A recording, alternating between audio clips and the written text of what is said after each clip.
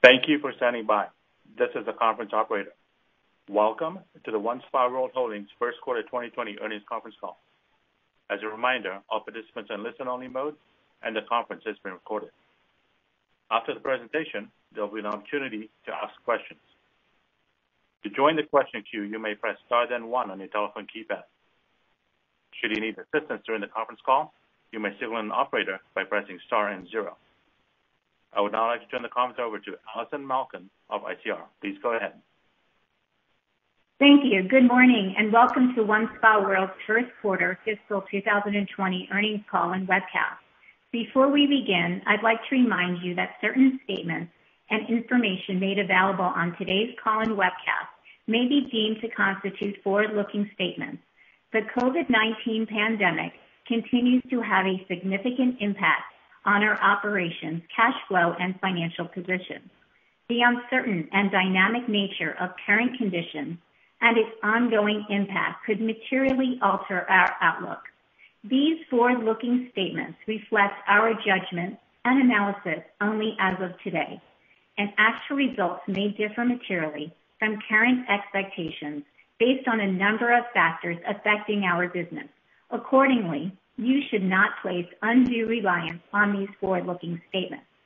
For a more thorough discussion of the risks and uncertainties associated with the forward-looking statements to be made in this conference call and webcast, we refer you to the disclaimer regarding forward-looking statements that is included in our first quarter 2020 earnings release, which was furnished to the SEC today on Form 8-K. We do not undertake any obligation to update or alter any forward-looking statements, whether as a result of new information, future events, or otherwise. In addition, the company may refer to certain adjusted non-GAAP metrics on this call. Explanation of these metrics can be found in the earnings release filed earlier today. Joining me today are Leonard Fluxman, Executive Chairman, Glenn Fusfield, Chief Executive Officer and President, and Stephen Lazarus, Chief Financial Officer and Chief Operating Officer. Leonard will begin with highlights of our first quarter, including the impact of COVID-19, and then review our key priorities. Then Glenn will discuss our actions taken, return our staff home, and our service offering innovations, followed by Stephen, who will provide more details on the financials, our liquidity, and actions taken due to the impact of COVID-19. And now, I'd like to turn the call over to Leonard. Thank you, Allison. Good morning and welcome to OneSpaWorld's First Quarter Fiscal 2020 Results Conference Call. The environment we are operating in today is one that no one would have predicted at the start of the year. Indeed, we began fiscal 2020 with outstanding momentum. Our global market share at sea was at an all-time high at over 90%, and we had the highest vessel count and largest vessel additions in our history. Further to this, our initiatives and the innovation in our services and product offering were expected to add materially to our growth. Our performance through February was tracking in line with our expectations for increased sales and EBITDA, despite headwinds from COVID-19 in the Asia-Pacific region, affecting both cruise and resort activity in the region. We continue to advance our growth initiatives, commencing operations as the exclusive health and wellness provider for Oceania Cruises and Regent Seven Sea Cruises. In total, we added 5 net new ships to our fleet of cruise line partners during the quarter. We furthered our trend towards larger and enhanced health and wellness centers and continued to expand our close collaboration with our cruise line partners to elevate our service offering. This drove increases across all key business metrics, including average weekly revenue per ship and average weekly revenue per shipboard staff through February. However, mid-quarter, the global spread of COVID-19 disrupted operations for our company and the cruise and hospitality industry overall. We proactively pivoted our priorities, focusing first and foremost on the safety and well-being of our staff, as well as preserving cash and enhancing our capital structure to ensure we were positioned to not only navigate through an extended period of time with limited operations, but also emerge from a position of strength following this extraordinary period with the financial flexibility to cement our industry leadership, advance our cruise line partner relationships, leverage our highly differentiated business model, and continue to innovate our product and service offerings to prepare for the eventual resumption of voyages and opening of destination resorts. I would like to thank our entire team and attentive staff for the dedication, commitment, and service during this unprecedented time. Our team moved quickly to begin the process of bringing cruise ship staff home, and our corporate employees transitioned with ease to remote working. In total for the first quarter, net revenues were $114.3 million, a decline of $23.2 million from the prior year first quarter. The estimated revenues lost related to COVID-19 and the resulting canceled voyages and closed destination resorts during the quarter was $35 million. Adjusted net loss was $1.2 million compared to adjusted net income of $9 million in the first quarter of fiscal 2019. Adjusted EBITDA was $5.1 million as compared to $15.3 million in the first quarter of fiscal 2019, and unlevered after-tax free cash flow was $3.6 million as compared to $15.3 million in the first quarter of fiscal 2019. In response to this unprecedented pandemic, we took decisive actions to protect our staff and preserve our liquidity. We eliminated all non-essential operating and capital expenditures, deferred payment of our previously announced dividend, and suspended our dividend program. These actions, combined with our highly strategic equity offering backed L. Catterton, our long-standing partner, provided us with the resources to sustain our business for more than 24 months with limited operations. Going forward, we will continue to aggressively manage expenses while remaining focused on investing our resources in areas that will elevate our more than 90% market share in the operation of health and wellness centers at sea. While all our operations on cruise ships and destination resorts are currently closed, we continue to advance the priorities we set for the business at the start of the year. These are to, first, efficiently and effectively introduce our health and wellness programs. As I mentioned, we began service on 4 Oceania and 1 Regent vessels in late December 2019, and having completed our rollout to the remainder of the fleet in January 2020, including the Regent Seven Seas Splendor, prior to the cancellation of all voyages. At the same time, we remain focused on maintaining excellent service levels across all our entire fleet. Second, to expand our treatments, products, and services to our customers as we seek to grow onboard revenue. While work was ongoing with respect to expanding Medi-Spa and recovery treatments, as well as body contouring and the advanced Thermage FLX, among other new services, this activity has temporarily been put on hold due to COVID-19. And now I'll turn the call over to Glenn to provide details regarding our actions taken to ensure the safety of our staff and update you on our service and product offering initiatives, including across the areas of Medi-Spa pre-booking and dynamic pricing. Glenn. Thank you, Leonard. Before I begin, I would like to thank our team for the dedication and commitment during this very challenging period. Since the start of this pandemic, our priority has been intently focused on the safety and well-being of our staff. Throughout this period, we have been working tirelessly with our cruise line partners and government authorities to securely transport staff home as soon as possible.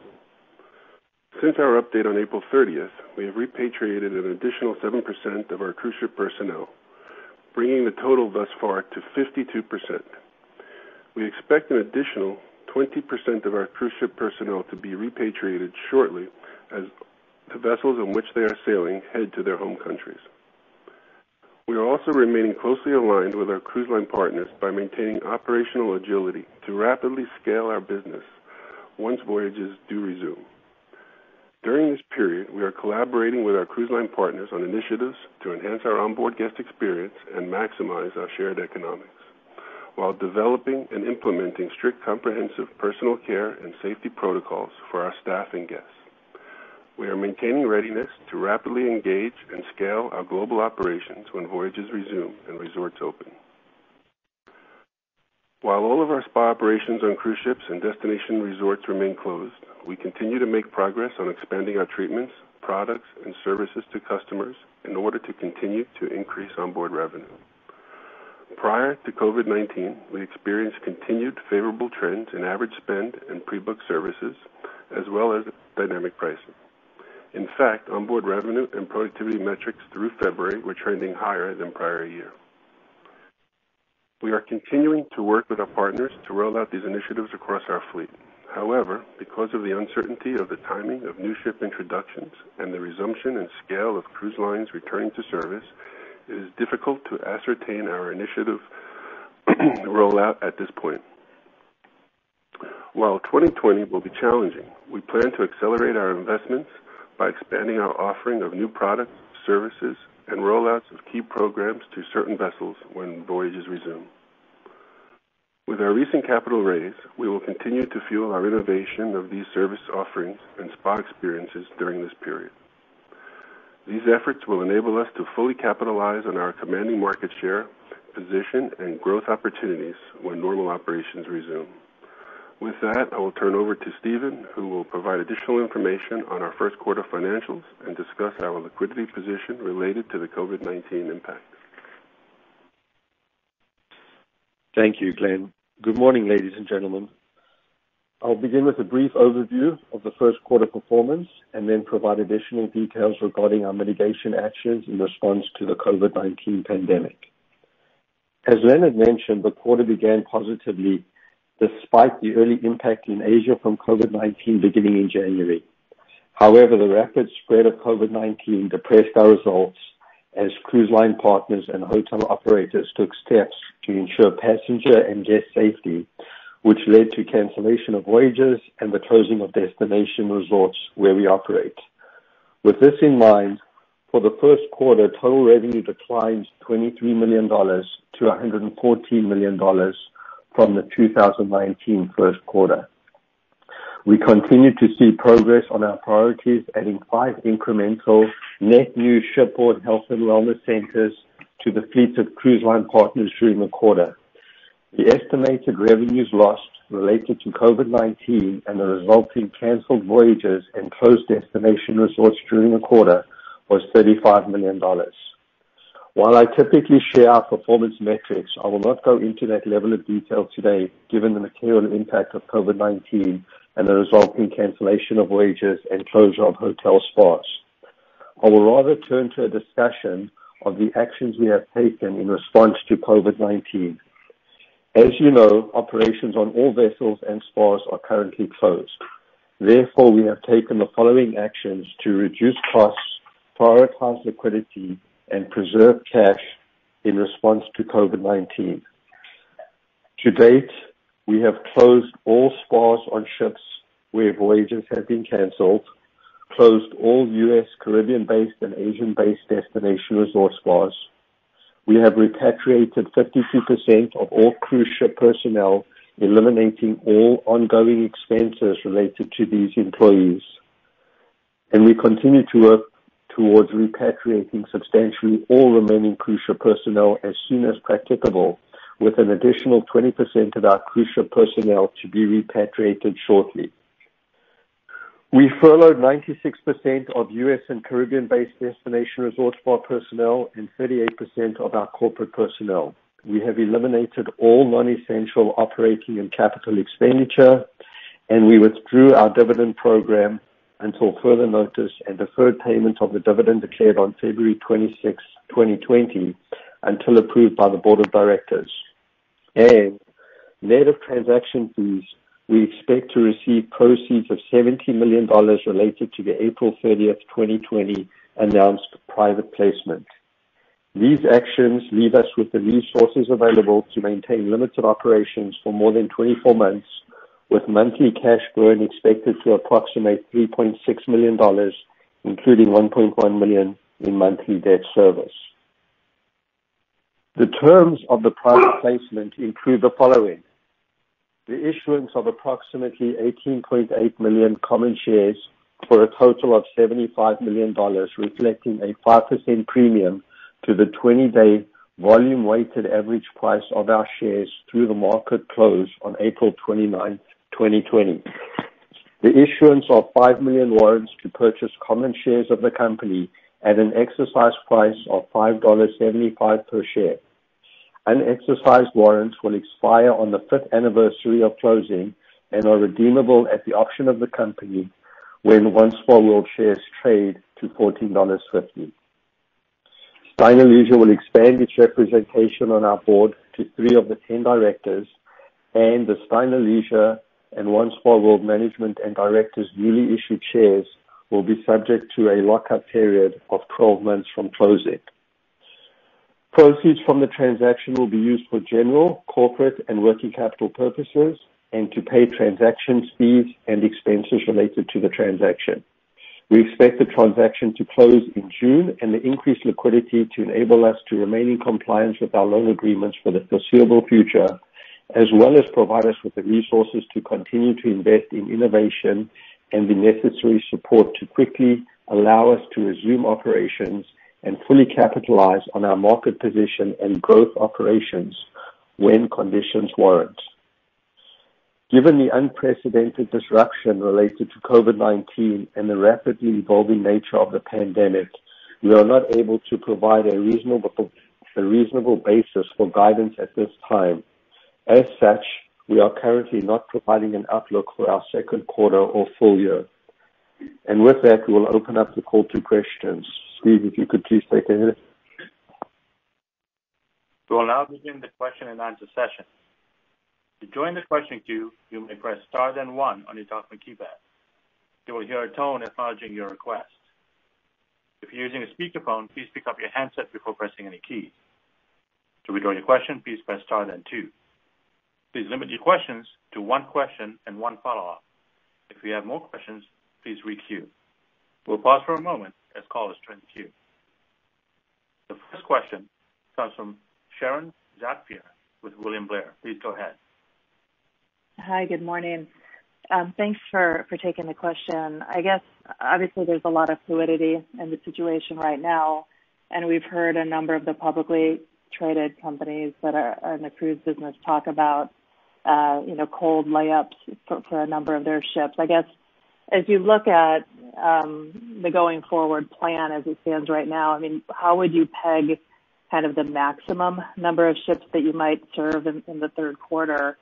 And then if you can help us kind of understand, once those ships start to sail, if they do sail at kind of lower than normal occupancy, how that might affect any kind of revenue or margin opportunity for you, and in particular as it relates to any kind of minimums that you might owe the cruise companies at that point.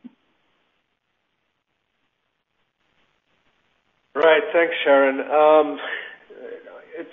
It's really difficult to answer, exactly how many ships could be in service, in the third quarter. I mean, the only thing that's governing return to service right now is obviously the CDC orders, which extends through July 24th.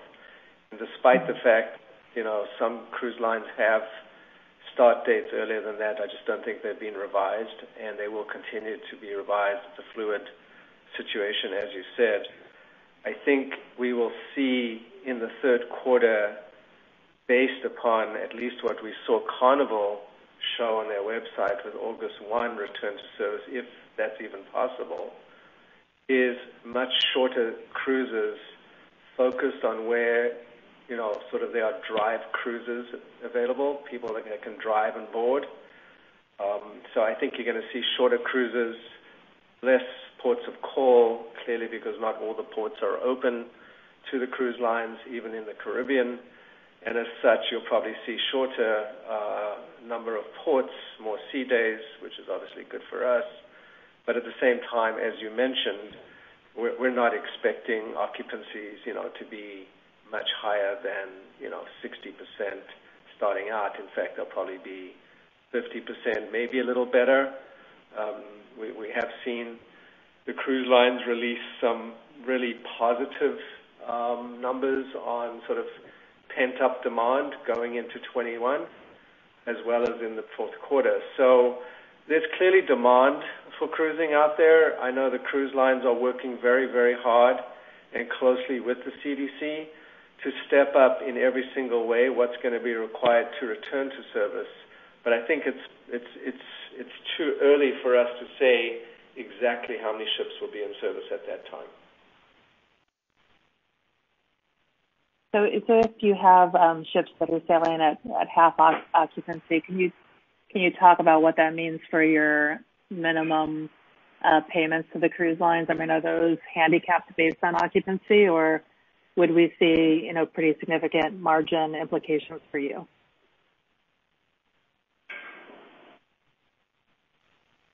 So remember, minimums are based upon when the ships are actually sailing. So to the extent there's no sailing, obviously the minimums there are no minimums in play right now. So when they return to service, and if they are sailing at 50, 60, or slightly better, depending on where the geography is, remember, we only need 11% of the best possible guests on board participation, to do what we need to do. Obviously, we're hoping that the guest profile demographic is decent. I expect it's going to be challenging in the beginning. But there's a reset, obviously, with respect to the guarantees every single year. So, what happens in the third and fourth quarter, to the extent the cruise lines start sailing again, then clearly that will impact how the guarantees are calculated going into 21. Thank you. And then just the last question, as you get ready to start sailing again in the third quarter, can you talk about any startup costs that you might incur kind of getting staffing back in place, and whether or not you're seeing any challenges or reluctance for folks to go back and work on the cruise ships, or if that's still a pretty fertile market for you in terms of recruiting new staff? I know you've done an extraordinary job with staff turnover in the past several years. I just don't know what the headlines might mean for the ability to attract staff now. Sharon, this is Glenn. If I can take this one, Leonard, if I may. Yep. The demand to come back has just been phenomenal, believe it or not. And given the low occupancies of the guests on the ship, on each ship, of course, we're going to have reduced staffing or commensurately reduced staffing. So we're actually in a position where we're hand-choosing the staff that we're bringing back now. So we've actually ranked our high-producing staff by modality and so forth.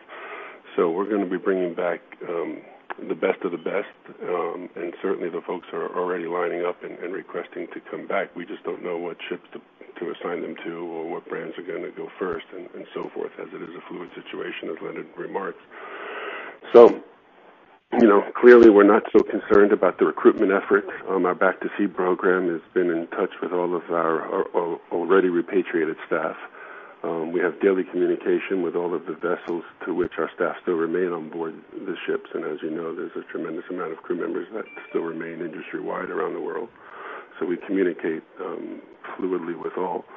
So again, the only true efforts are just to coordinate who and what and when, and really bring back the veterans.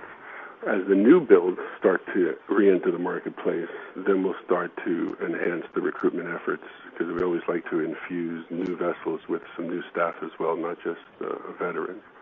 And then, of course, we will resume our halted training operations at that point at the same time. So we're not expecting a large expense associated with that task by any means. It'll certainly be an effort, but we're sitting in a very nice position to pick and choose the folks that we want to bring back. Okay, thank you. Best of luck. Thanks, Sharon. The next question comes from Steve Wieczynski of Stifel. Please go ahead. Hey, guys. Good morning.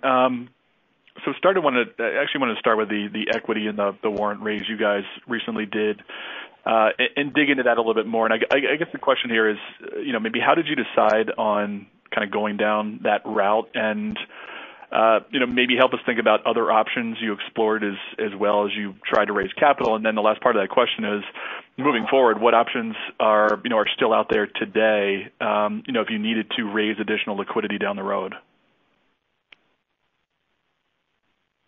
Yes, good morning, Steve. It's Stephen Lasser speaking. So we chose the private placement transaction as it gave us, the company, the most certainty on the timing and size of the investment necessary to be in compliance with our covenants and to continue operating for an extended period. And we obviously, as you know, engaged financial advisors in terms of Duff & Phelps and Nomura to advise the special committee with regards to the process that we would proceed upon. Both of them have significant experience in their respective fields, and Nomura particularly has experience with the company previously. With regards to other options, well, this is the option that we're pursuing right now. As you know, the preliminary proxy was filed on Monday, and we're going to set this up for a shareholder vote at the annual general meeting in June. We do not have other options right now with regards to additional liquidity. This is the path that we are proceeding down. Okay, gotcha. Second question would be, you kind of hinted at this before, but, around maritime operations commencing again, and I assume, you guys have done all kinds of scenarios around when stuff resumes operations and what capacity levels look like, but asking this a little bit differently, is there any way you guys can help us think about what kind of cruise capacity needs to be in service in order for you guys to, to break even from a cash flow perspective? So if cruise capacity, with regards to passengers on board, if there is a 50% capacity, so to speak, passengers on board, we would be breaking even. As you know, a significant portion of our onboard spend is variable in nature, and so literally as soon as we start generating revenue, we very quickly start generating profit, and then that obviously helps to offset some of the fixed costs that we have elsewhere. So at a 50% onboard guest count, we would be breaking even on an EBITDA basis. Okay, that's helpful. And then one real quick last one, probably for you, Stephen, as well. But the $3.6 million monthly cash burn rate, is that pretty much as good as it gets, or is there some flexibility that number could actually go lower over time? To the extent that there are additional and long-lasting delays, we would look at additional opportunities for reducing that number. We have taken it down, as we've mentioned, quite significantly through a lot of the furloughs and other actions that we've already taken. There is some other not as significant opportunity, but to the extent that things continue to remain closed for an even longer period, we would have to consider taking some additional action. Okay, great. Thanks, guys. Appreciate it. Yep. Thanks, Steve. The next question comes from Steph Wozniak of Jefferies. Please go ahead. Thanks. Good morning, everyone. I'm wondering, Stephen, if you can just help us bridge the cash balance. Without a full balance sheet and cash flow, it's hard to see where some of the cash use and the sources of cash were. Can you just give us a few thoughts on the ending cash position in the quarter relative to the December quarter end and where some of the sources and uses were?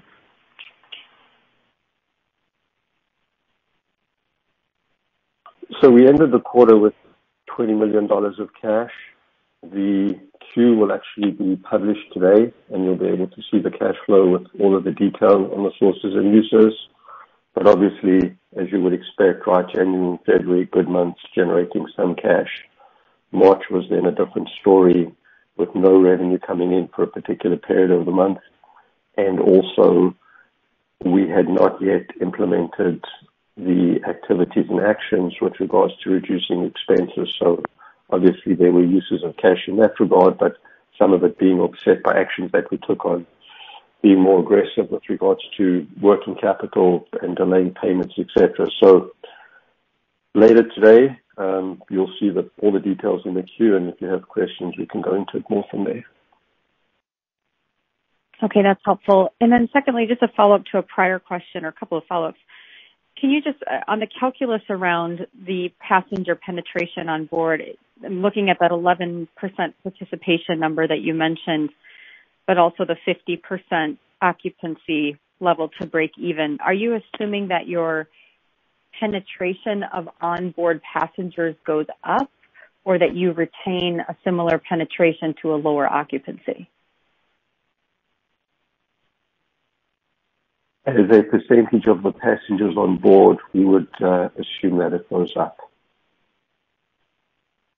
Okay, and how should we think about throughput just with respect to safety and protocols? Can you talk a little bit about how you're thinking about your menu of services, configuration of your wellness centers, any additional costs that you may incur to maintain higher grades of safety for your guests and your staff? Sure, Stephen, if I can take that one. Steph, this is Glenn. So, first of all, we are working diligently with each and every banner. And as you know, we have 22 cruise partners, and they're all approaching their safety protocols with somewhat of a common thread, but then, of course, nuanced as they have individual perspectives. So we're in a little bit of a great situation, but unusual situation where we have to work alongside everybody's philosophies. We have developed and are in the process of finalizing a very comprehensive and thorough set of guidelines, a playbook, as we call it, for complete health and sanitation and safety on how to operate the spa and really educate not only our staff from the new culture of safety, but really the guests at the same time, to give them that level that you see, of course, as all of the states and cities are reopening in one by one. So with all of these protocols, we will have the typical physical distancing guidelines or social distancing guidelines. We will have the reduced occupancies into the facilities. It's much more of a reduction in facility usage than you will see in a reduction of services necessarily. We're not looking to eliminate any services that we do, but you will see less folks perhaps in the physical, in the fitness facilities. We won't have as many folks queued up to make appointments. We have new procedures in place for pre-booking on board and to make appointments on board and to have our consultations done ahead of time. We're doing everything in place to really mitigate the potential spread of any virus or illness or concerns. We have very thorough training that's taking place, sanitation that will be taking place after each and every guest. The facility and cleanliness will be the responsibility of the cruise lines in addition to our own obligations and onus that we've taken upon ourselves. So I think it'll be, if not one of the safest and sanitized facilities on board in addition to the food and beverage areas. We really want to instill that culture and education to the guests so that they feel comfortable, and that will start within the cabin. It'll start with digital marketing, of course, within each and every cabin. We're looking at push messaging to phones and marketing that way instead of printed materials. All of our protocols have now new sanitation guidelines. The PPE, of course, will be in place for all of our staff. And as you know, the cruise lines are taking incredible actions to ensure the health and safety of all the guests and everything that they are doing from embarkation to debarkation and all of the controlled experiences just from the nature of their vacation on board. So we think it'll all be covered. Again, we're working with the cruise line specifically, and it won't be the same approach cruise line to cruise line, but there will be a common thread of health and safety protocols worked throughout. We will have some additional expense associated with PPE just because of the nature of, we didn't have it yesterday, but we have it tomorrow, and we're still working through what that expense will be, because we're not quite sure how many ships and how many staff we'll have, at least in fiscal 20. Thank you. Sure.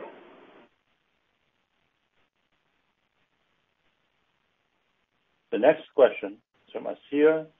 Georgieva with Infinity Research. Please go ahead. Good morning.